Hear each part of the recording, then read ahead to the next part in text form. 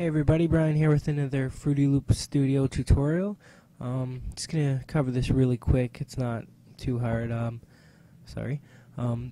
Ghost channels. A lot of people ask about them. A lot of people are wondering, see them in other people's videos or songs or whatnot.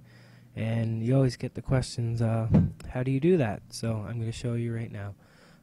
Ghost channels are pretty much when you look in a different instrument in your pattern and it'll kind of ghost the other notes in behind. It's pretty easy. To turn them on and off, all you do is hit Alt V, just like that, pretty simple.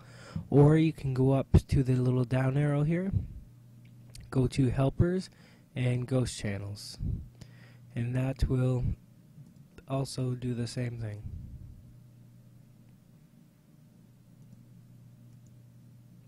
Alt V, Helpers, Ghost Channels.